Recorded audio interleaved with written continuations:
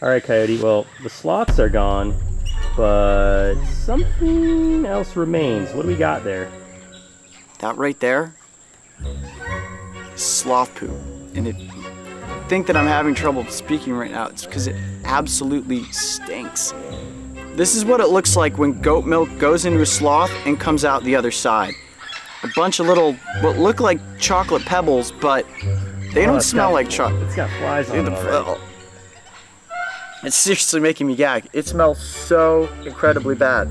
That is like coagulated goat's milk that's come out of the butt of a sloth.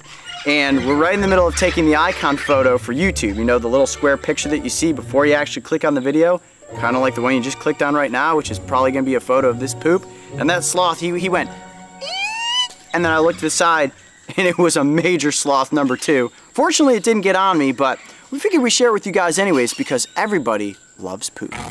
Now, I know poop's kind of gross, but it's also kind of interesting. I would have never guessed that sloth poop is like these tiny, oh, it stinks. It's like these tiny, let me use my zoom, hold on, let me back up. It's like these tiny little chocolate nuggets, but it kind of looks like cereal or dog food, I guess, but it smells absolutely horrible.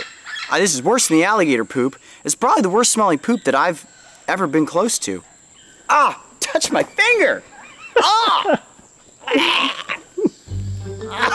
Why? Okay, I didn't know what sloth poop looked like, and neither did you guys, so we figured we'd share it with you. Oh man, I don't know if I want to get close. Yeah, no, don't get close, it smells so bad. And now we know what sloth poop looks like. So gross.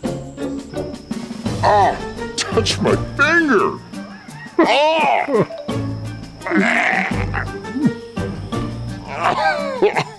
Why? Oh, okay. I know sloth poop is totally fascinating, but do you know what's even better than sloth poop? The actual sloths themselves. Make sure to go back and watch Baby Sloth Feeding Time for some epic cuteness. And don't forget, subscribe to join me and the crew on this season of Breaking Trail.